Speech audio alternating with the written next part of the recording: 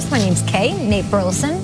Heavily caffeinated. Of course I am. Multiple coffees. Yeah. Peter Strager. Do you guys like shake hands after 2-point conversing? Do you hug it out? Is there tension? I don't even like Strays today. He already took a shot at me about the pizza in Detroit. And then we're doing the segment, doing our debate. Yeah. And I have a moment where I can't find a word. So knowing your partner is struggling, you jump in and it cut me off, make fun of me, do something. He just stares at me awkwardly for 6 seconds. And I'm like, Strays, look me deep in my eyes. You know that I can't find this word right now. Nate, you know when they go, finish him, and they're just swinging like that. And Peter just let you stand I wasn't there. pressing the button. Johnny Cage. That was crazy. Phil Collins over here.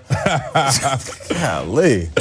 Kyle and I are getting along just fine. I think I feel good. You feel good? I feel really good. Hashtag GMFB. It is Wednesday, so you know what that means. Uncap the markers. Okay. Get your Twitter fingers going at hashtag GMFB. It is time for Whiteboard Wednesday, presented by CarMax. And we will see two of the best running backs in football take the field tomorrow, Ezekiel Elliott and Adrian Peterson, who's having a hell of a year despite lots of injuries on that offensive line, both having great seasons so far. So if you were to vote right now for the top two, the two first-team All-Pro running backs, who would you vote for? Okay. I wish I could put Tyreek Hill. As a running back? He's that And this good. is one of those where you can actually only pick two. Okay. All right, I got you. I'm going with Todd Gurley and Alvin Kamara. Two of the most explosive backs in the league. Todd Gurley does a little bit differently, a little bit more brute power than strength. But Alvin Kamara, I mean, if he wants to run through you, he can do that as well. And they're pass catching out of the backfield. It's very simple to me. These guys, they're the anchors to their offenses. If they weren't on the field, we wouldn't be talking about these guys being as historically dominant as they are. I'll be quick. Nate said a lot. See, we actually agree on things, too. Hey. Those two guys also, Gurley and Kamara, those are my two picks. I think every Sunday we're given a treat of the running back position right now. It's kind of a renaissance, and these two are the very best at what they do. And they're putting up the numbers, and their teams are winning games. That's key. Their teams are winning games. Gurley and Kamara, those are my first team All-Pros. You got to go Gurley. I got Gurley as well. But I'm going to go different on the second one. And speaking of teams that are winning, I'm going to go right here. I'm going to go James Conner for a lot of reasons. Statistically, he stands right up with all of them. He catches the ball. He runs the ball. He's got the touchdowns. And really can't be wrong. It could be Kamara. It could be Zeke. It could be a lot of these guys. I'm looking for something special, okay, outside the box. I think he has that also additional factor of the mental factor, the psychological factor. He's the other woman in this very complicated marriage, and he showed up and was incredible. He did things, very demanding psychological things week after week, asked questions about a guy who isn't there, answered them with aplomb, and then went out and would have 100 yards and a touchdown. I'm going to go Conner. And Melvin Gordon continues to get none of that respect that we keep talking about. Looked over once again. That's just his right. Elliott's coming also. After throwing one to Austin Carr on Sunday, Drew Brees has thrown touchdown passes, guys. We did the numbers. 64 different receivers. Cool. I like it. In his NFL career. Your favorite Brees touchdown recipient of all time. 64? Somebody give me Kirkwood. Okay. Somebody give me Kirkwood. I'm going with Jimmy Graham.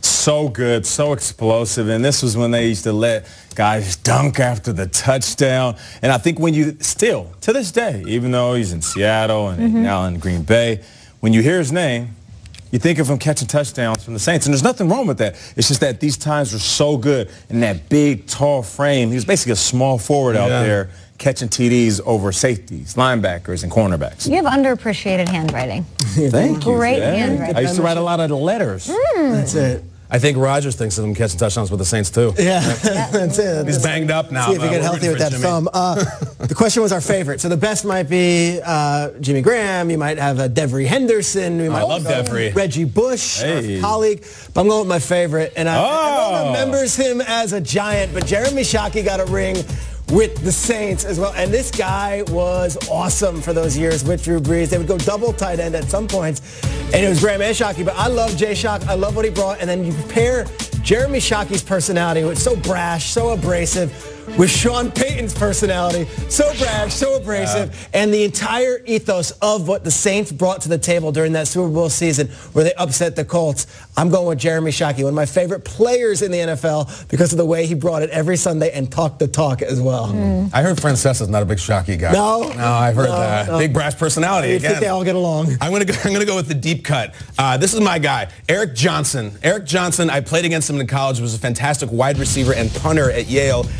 Came out and he got a bunch of passes from Jeff Garcia on the Niners and then showed up in New Orleans. I think he got 2, it was either 2, 3, 4, somewhere in that less than 5 for Drew Brees, but he was always super reliable in the red zone. And this is also the... Why is he famous, Kyle? You guys know who Eric Johnson went on to marry?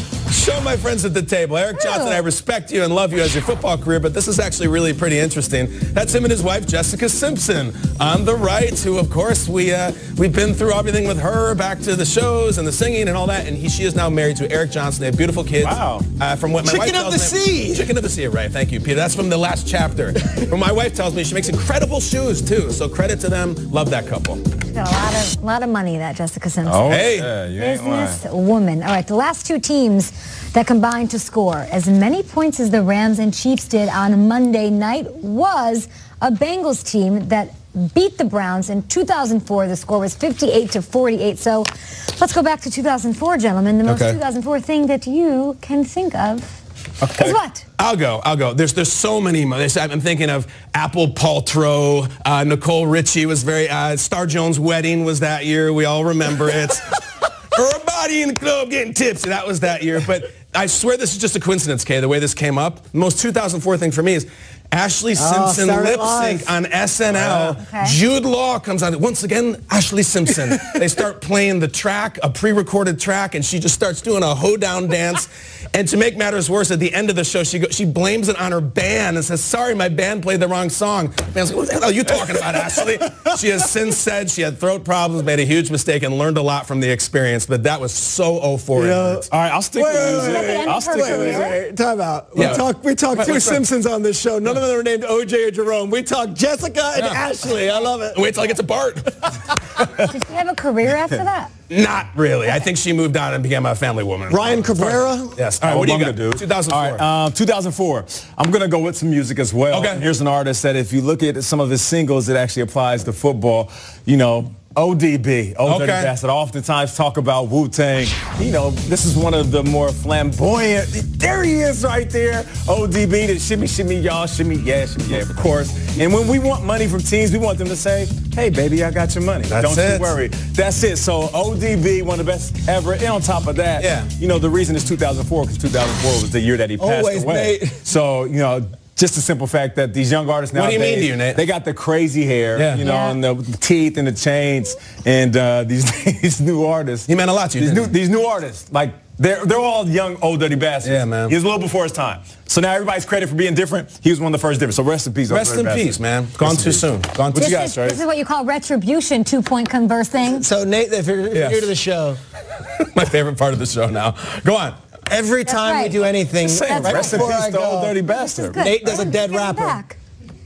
And he goes to a real dark place and a real sentimental place, and I'm expected to dig us out and do something silly. It's not good teammate. I'm a hip-hop head, so like... Yes, but you don't do the year a guy died. Like, say like something, you know. Old Dirty Bastard, man. Last week it was Tupac, and now it's ODB. I think once it was Britney Spears' mental breakdown. Yes. You had to go into the show Wings or something like that. So, Peter, what do you got? ODB. I was going to do Ken Jennings because he won a bunch of Jeopardy. It's still good. He's still alive, though. Ken Jennings won Jeopardy 74 times, but please, let's go on to the obituary for Old Dirty Bastard again.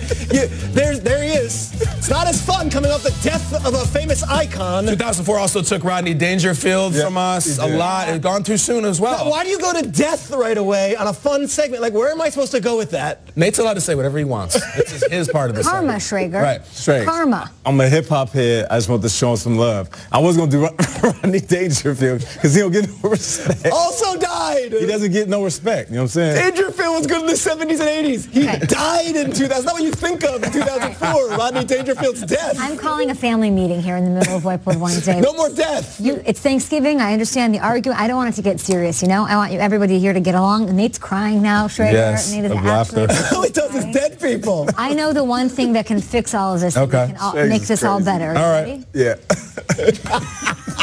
You set me up. I know you did it on purpose. What do you mean? What do you mean? I hope he did it on purpose. You think it's a conspiracy? Every week he does a dead person and I have to follow it and do something silly. Do you think we planned this last week for this week? Do you? What are you talking about? Are you new? It's my favorite part of the show every week is Nate going to some incredible epitaph. I'm sure I'm surprised he didn't do it to a hostage situation. We'll get there. We'll get there. Start the healing. We'll begin with a dabbing turkey. Hey, baby, here we go. This is something we can all get behind. We all love. A dabbing turkey. We do. We showed you it yesterday. It brought us together as a family a year ago. And 2 studios ago, we had that dabbing turkey. Sure. Pull it together. Stop crying. I'm here. Somebody get him a tissue. I'm here. It's emotional. It's emotional.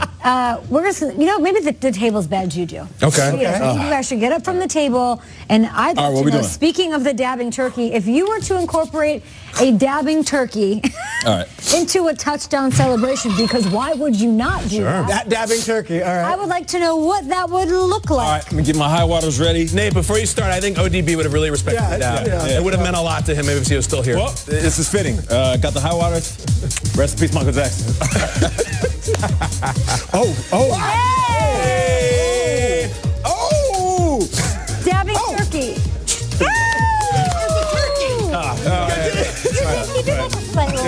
You want to go? I don't know. You go, all right. A lot of people eat some weird stuff with their turkey.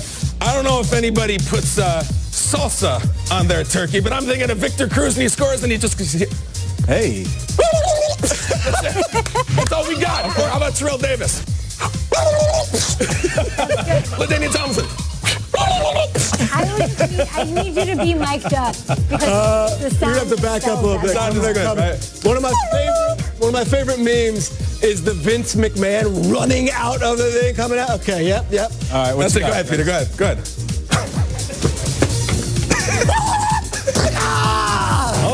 Yeah, that was intense. Peter needs an MRI after that. Let me do it again. It's all so good. Dabbing turkey. One more time. How about Conor McGregor into a dabbing turkey? Peter, that's not Conor McGregor.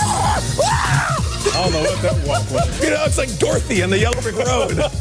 Conor McGregor. What was that? Who the bleep is this guy? Hey, I fixed us. No, I'm the healer. Hey, get in there. No, I don't get whiteboards in this segment. No, it doesn't happen.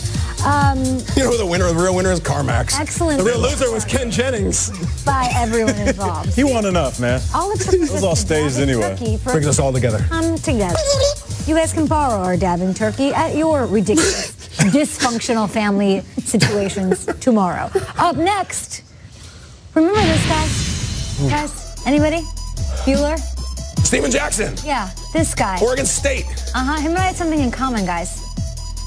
What's that? You're from Vegas? You're tall? No.